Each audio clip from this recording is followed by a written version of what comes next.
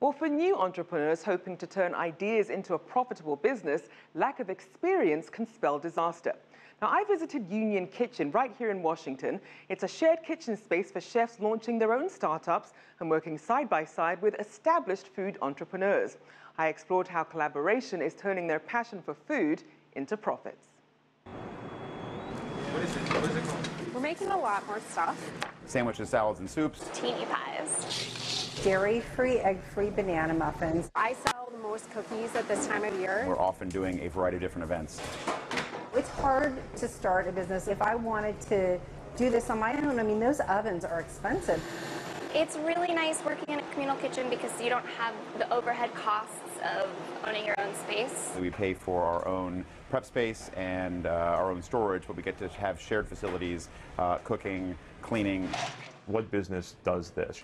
We're not like a restaurant, we're not like a caterer, we're not like a co-packer or a snack maker, you know, we're all those things mixed into one. And we realized as well that in joining our kitchen, there was so much more that a food entrepreneur needs. The food and the recipes were essentially the easy part. I had figured out. We knew how to make delicious food.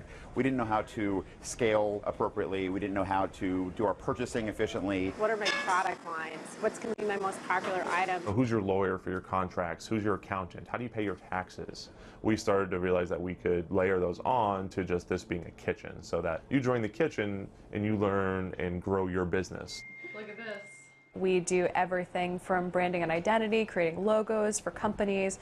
We do a lot of packaging, particularly food packaging, marketing materials, and digital communications. And one of the most important things when you're first starting a business is to have just like a very strong brand image.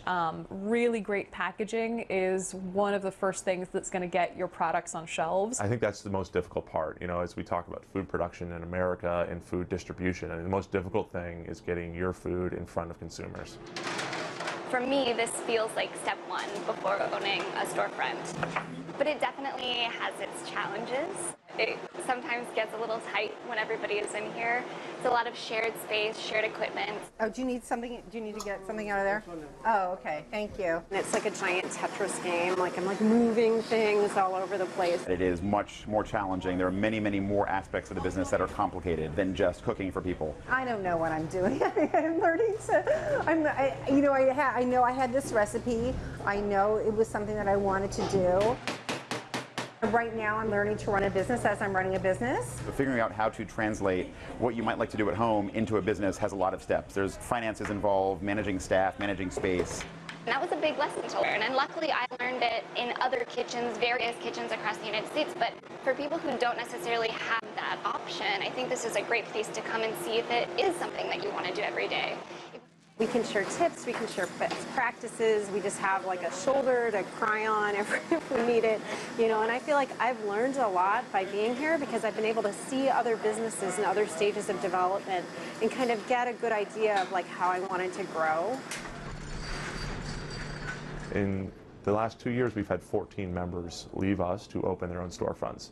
I think it's huge because now they're in neighborhoods, they're in communities where they're helping to set the culture and they're helping to develop it, where otherwise it might be an empty storefront or it might be, you know, a fast food joint. I actually am pretty proud of the way it turned out. I was very nervous dropping my life. It was very secure, you know. So sort of like leaving that old life behind and going on this big journey to pie.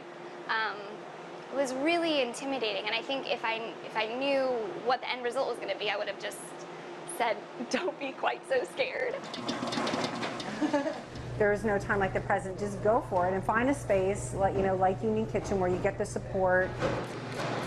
We tell people, don't be worried about whether you will sell. Be worried about whether you can keep up with the demand.